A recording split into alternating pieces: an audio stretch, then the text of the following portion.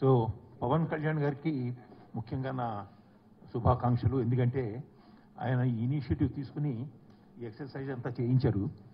అది రెండు ప్రభుత్వాలకు కూడా, స్టేట్ గవర్నమెంట్కి సెంట్రల్ గవర్నమెంట్కి కూడా ఉపయోగపడుతుందని చెప్పేసి నేను ఆశిస్తున్నాను. అందువల్ల వారిని కంగ్రాచులేట్ చేయదలుచుకున్నాను. అయితే 2-3 చిన్నవి అన్నీ చెప్పారు కాబట్టి ఎక్కువ మాట్లాడాల్సిన పని లేదు నాకు. అయితే 2-3 విషయాలు మీతో చెప్పదలుచుకున్నాను. మీరు అడిగిన ప్రశ్నకి సమాధానంగాను ఆంధ్రప్రదేశ్ విభజన చట్టం, ఆ చట్టంలో ఉన్న ప్రామిసెస్ అంత మట్టుకే మేము ఎగ్జామిన్ చేసాం. ఆ తర్వాత ఆ చట్టాన్ని అనుసరించి 20వ తారీఖు ఫిబ్రవరి 2014లో ప్రైమ్ మినిస్టర్ గారు పార్లమెంట్లో కొన్ని స్టేట్మెంట్స్ చేశాడు. అవి ఇవి కలిపి అంతవరకే మేము ఎగ్జామిన్ చేసింది. ఈయన చెప్పినట్టు జయప్రకాష్ నారాయణ గారు మామూలు ప్లాన్లో కొన్ని లక్షలు ఖర్చు అవుతుంటుంది ఇక్కడ అక్కడను. ఇప్పుడు పోర్ట్ కట్టాలంటే కోస్టల్ ఏరియాలో కట్టాలి, తెలంగాణలో కట్టలేము కాబట్టి ఎక్కడో కడతారు. అది కాదు, మనకేం ప్రామిసెస్ ఇచ్చారు వాళ్ళు రాష్ట్ర విభజన ప్రమేయం గురించి, అది అంతవరకు చేశారని చూసాం. అయితే ఒకటి నాకు అనిపించింది ఏంటంటే, చెప్పింది ఒకటి అంత చాలా గొప్పగా చెప్పింది చేయలేదు అంటే చిత్తశుద్ధి లేదు అనిపిస్తూ ఉంది నాకు. ఒక్క విషయం ఎగ్జాంపుల్ చెప్పాలంటే, బ్యాక్వర్డ్ ఏరియాస్ డెవలప్మెంట్, అంటే వెనకబడ్డ డిస్ట్రిక్ట్స్ ఉన్నాయి, వీటి యొక్క డెవలప్మెంట్, దీని గురించి చట్టంలో 3 చోట్ల సెపరేట్గా 46 సెక్షన్ 2వ సబ్ సెక్షన్, 46 3వ సబ్ సెక్షన్, 94 2వ సబ్ సెక్షన్, ఇలాగ 3 సెక్షన్స్లో ముఖ్యంగా వాటిని పేరున చెప్పి రాయలసీమ, ఉత్తర ఆంధ్రప్రదేశ్లో వెనకబడ్డ రాష్ట్రాలు ఉన్నాయి, వెనకబడ్డ జిల్లాలు ఉన్నాయి, వీటికి చాలా సహాయం చేయాలని 3 మాటలు చెప్పారు, ఒకసారి కాదు. ప్రైమ్ మినిస్టర్ గారు కూడా తర్వాత మళ్ళీ ఇంకోసారి 4 మాటలు దాన్ని చెప్పిన. ఇంతవరకు government of India, state government అడిగింది ఎంత అంటే 24,350 కోట్లు. అయితే ఇంతవరకు వచ్చింది 1,050, ఇంకో 1,050 ఇస్తాం అని చెప్పి అంటున్నారు వచ్చే 3 ఏళ్లలోనూ, ఏడాదికి 350 చొప్పున. ఇది కొంచెం జోక్ లాగా కనిపిస్తూ ఉంది. ఇంత తక్కువ అంటే 50 కోట్లు ప్రతి జిల్లాకి ఇస్తే ఎంతకాలం పడుతుంది ఈ డెవలప్ అవ్వటానికి? So that is one point I wanted to make. రెండోది, ఇంకా 2-3 పాయింట్లు ఉన్నాయి. Road connectivity and rail connectivity to Amaravati ఎవరు చర్చించలేదు, అందుకని చెప్పదలుచుకున్నాను. ఈ రోడ్ రైల్ కనెక్టివిటీకి నితిన్ గడ్కరీ గారు ఏమన్నారంటే, మొన్న ఈ మధ్య 72,000 కోట్లు రోడ్లు మేము శాంక్షన్ చేసే ఉన్నారు. అది కాదు ప్రశ్న. వీళ్ళు స్టేట్ గవర్నమెంట్ ఐడెంటిఫై చేసి ఈ రాష్ట్రానికి కావాల్సిన అమరావతిని కనెక్ట్ చేయడానికి ఏ ప్రాజెక్ట్స్ కావాలన్నాయి కొన్ని వీళ్ళు డిఫైన్ చేశారు. 4 ప్రాజెక్ట్స్ వీళ్ళు అడిగారు. ఒకటి ఏదంటే conversion of 4 lane road into 6 lanes. ఈ హైదరాబాద్ విజయవాడ వరకు ఉన్న రోడ్డు అమరావతి వరకు ఎక్స్టెండ్ చేసి అది 4 లేన్లోంచి 6 లేన్స్ చేయమని. రెండోది ఎగ్జిస్టింగ్ హైదరాబాద్ నాగార్జున సాగర్ మాచర్ల రోడ్, అది నేషనల్ హైవే 565 అంటారు, దాన్ని 4 లేన్ చేయటం. 4 లేన్స్ లేదు. తర్వాత గుంటూరు నుంచి అమరావతి వరకు, మాచర్ల గుంటూరు అమరావతి వరకు నేషనల్ హైవే అని చెప్పి డిక్లేర్ చేయటం, అదొకటి. మూడోది ప్రజెంట్లీ అమరావతి, ఇబ్రహీంపట్నం, తిరువూరు, భద్రాచలం 171 కిలోమీటర్లు ఉంది ఇది. అది తర్వాత జగదల్పూర్ వెళ్తుంది, అది 2 లేన్ చేస్తున్నారు ఇప్పుడు. ఆ 2 లేన్ని 4 లేన్ చేయమని ఒక ప్రాజెక్టు. తర్వాత ఒక new road Hyderabad to Amaravati express highway ఒకటి చేయమని. ఇవి ఎక్కడ కూడా లిస్టులో లేవు, ఇది డిమాండ్ చేశారు కానీ. అయితే అమరావతి హైదరాబాద్ ఎక్స్ప్రెస్ హైవే మటుకు డిపిఆర్ అంటే డీటెయిల్డ్ ప్రాజెక్ట్ రిపోర్ట్ ఇప్పుడు జరుగుతూ ఉంది NHA, నేషనల్ హైవే అథారిటీ కింద. తర్వాత నితిన్ గడ్కరీ గారు అనౌన్స్ చేసిన దాంట్లో ఒక్క విషయం మటుకు ఉంది, అదేమంటే outer ring road for Amaravati. అది 180 కిలోమీటర్లు, కాస్ట్ ఈజ్ అబౌట్ 20,000 crores. ఇది ఓఆర్ఆర్ అది ఏ స్టేజ్లో ఉందంటే ఇప్పుడు డిపిఆర్ తయారు చేస్తున్నారు, ఇంకా డీటెయిల్డ్ ప్రాజెక్ట్ రిపోర్ట్. అది ప్రాజెక్ట్ రిపోర్ట్ అప్రూవ్ అవ్వాలి, అప్రూవ్ అయిన తర్వాత రోడ్డు తయారవ్వాలి, అది ఎంతకాలం పడుతుందో తెలియదు. అయితే ఇంకో ఎగ్జాంపుల్ మీకు చెప్పదలుచుకుంది ఏంటంటే, పవన్ కళ్యాణ్ గారు దానికి ఈ మేడ్ ఏ రిఫరెన్స్. ఇప్పుడు ఇన్స్టిట్యూషన్స్ ఆఫ్ నేషనల్ ఇంపార్టెన్స్ ఎడ్యుకేషన్లో ఇవి చాలా ఇంపార్టెంట్. 11 ఇన్స్టిట్యూషన్లో 9 ఇన్స్టిట్యూషన్స్ శాంక్షన్ చేశారు.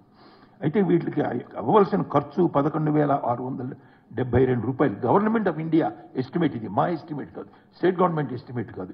11,672 కోట్లు వీటికి అవుతుందని చెప్పి వాళ్ళు అన్నారు. గవర్నమెంట్, స్టేట్ గవర్నమెంట్ ల్యాండ్ అంతా ఇచ్చారు, అది ఈక్వల్ వాల్యూ రఫ్లీ అది కూడా ఒక 11,000 వరకు అవుతుంది. అయితే ఇంతవరకు రిలీజ్ చేసింది ఇప్పుడు ఎంతకాలం అయింది? క్యాపిటల్ తయారయ్యి మన రాష్ట్రం డివిజన్ అయ్యి 3.5 ఏళ్ళు అయిపోయింది. ఇంకో జూన్ వస్తే 4 ఏళ్ళు అవుతుంది. ఈ 3.5 ఏళ్లలోనూ 556 కోట్లు ఇచ్చారు దీనికి, 11,672 కోట్లలో. ఎప్పుడు ఎంతకాలం తర్వాత ఇవి ప్రాజెక్ట్స్ వస్తాయి, ఈ నేషనల్ ప్రాజెక్ట్స్? క్లాసెస్ షురూ అయినాయి ఏదో టెంపరీ షెడ్స్లో అక్కడ ఇక్కడ. అదిగో that is another point I just wanted to highlight. మూడోది,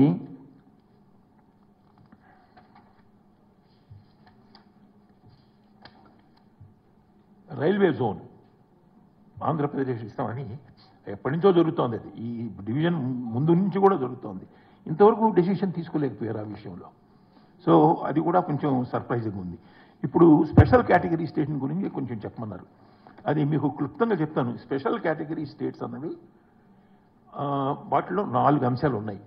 ఒకటి, centrally sponsored schemes. Central government ఏవైతే స్పాన్సర్ చేస్తుందో స్కీమ్స్, ఆ స్కీమ్స్లో సాధారణంగా 60% వాళ్ళు ఖర్చు పెడతారు, 60%, 40% మనం ఖర్చు పెట్టాలి. ఆ పద్ధతి అది.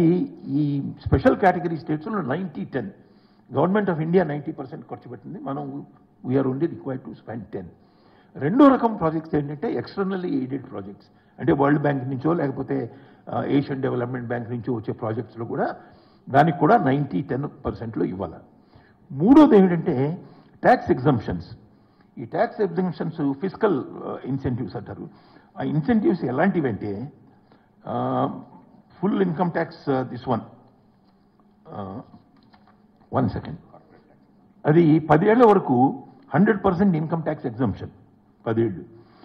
ఎక్సైజ్ డ్యూటీ 10 ఏళ్ల వరకు ఎగ్జంప్షన్. క్యాపిటల్ సబ్సిడీ, ఇండస్ట్రీ ఏదైనా పెడితే దాని మీద కొన్ని రాష్ట్రాల్లో 15%, కొన్ని రాష్ట్రాల్లో 30% వరకు ప్లాంట్ అండ్ మెషినరీ మీద క్యాపిటల్ సబ్సిడీ.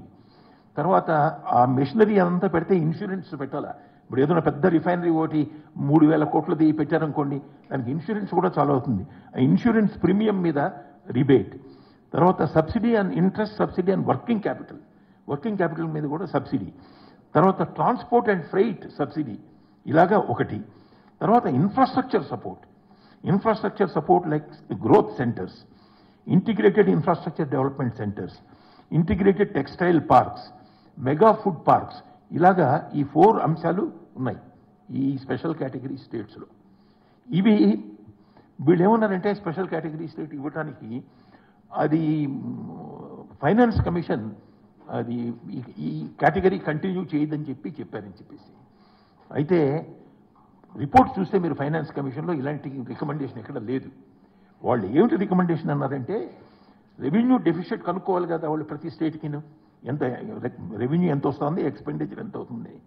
ఆ ఎక్స్పెండిచర్ కనుక్కునేటప్పుడు మేము స్పెషల్ కేటగిరీ స్టేట్స్కి ఇంత, ప్రతిమ జనరల్ కేటగిరీ స్టేట్స్కి ఇంత అని ఆ డిస్టింక్షన్ చేయలేదు. మేము ఏం చేసామంటే ప్రతి రాష్ట్రానికి కూడా దాని ఖర్చుని బట్టి మేము ఇండిపెండెంట్గా డిసైడ్ చేసాం ఎంత వెళ్ళి ఇన్కమ్ ఉంది, ఎంత ఎక్స్పెండిచర్ ఉందని.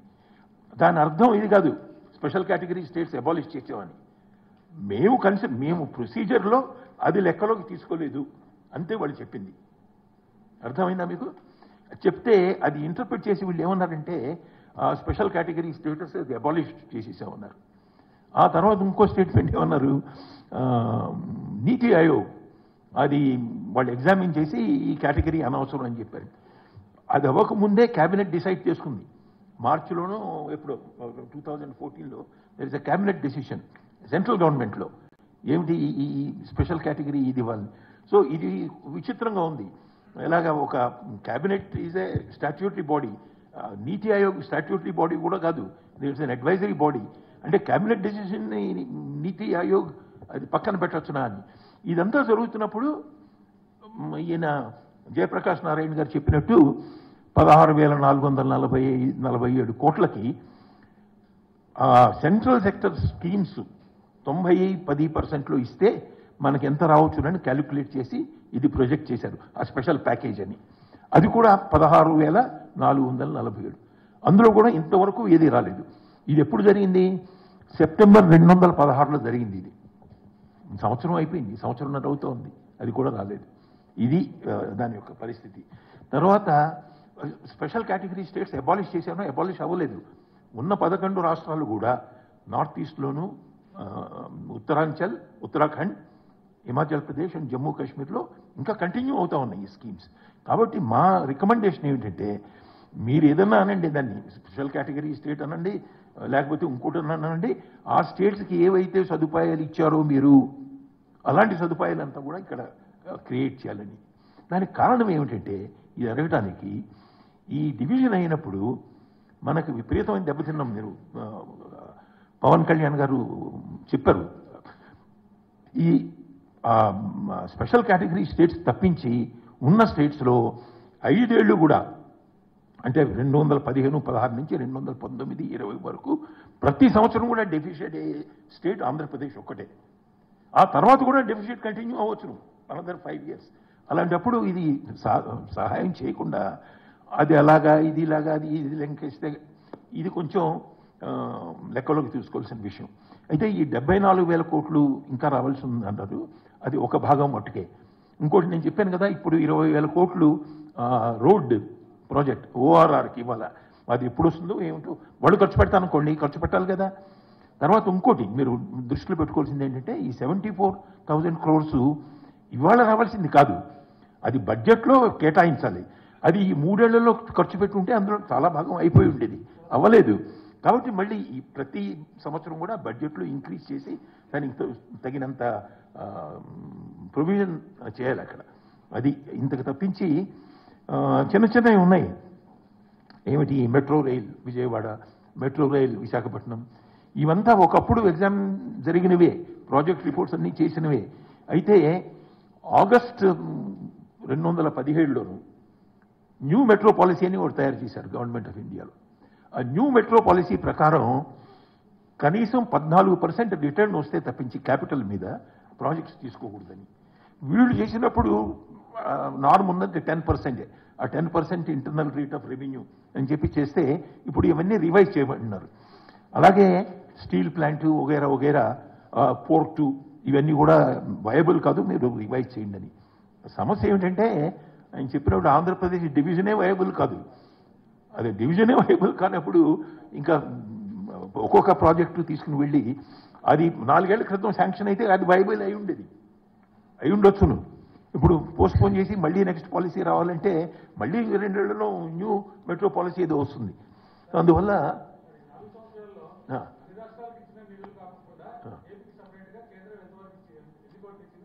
అంటే ఈ విషయాల్లోనా, ఈ విషయాల్లో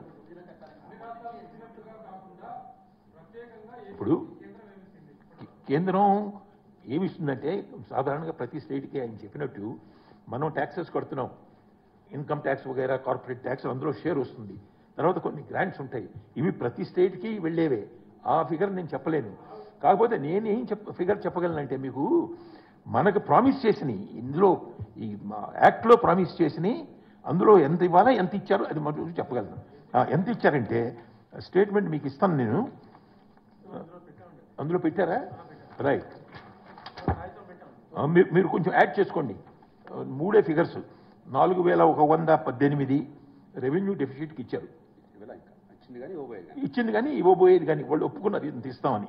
4,118. బ్యాక్వర్డ్ ఏరియాస్కి ఇచ్చింది, ఈ సంవత్సరం ఇవ్వబోయేది 2,110. ఇన్స్టిట్యూట్స్ ఆఫ్ నేషనల్ ఇంపార్టెన్స్ ఇచ్చింది 853. ఇచ్చింది ఇవ్వబోయేది కూడా, ఇచ్చింది ఇవ్వబోయేది ఈ 3 కలపండి, 6, 7,000 సంథింగ్, 7,000 చిల్లర అంతే. క్యాపిటల్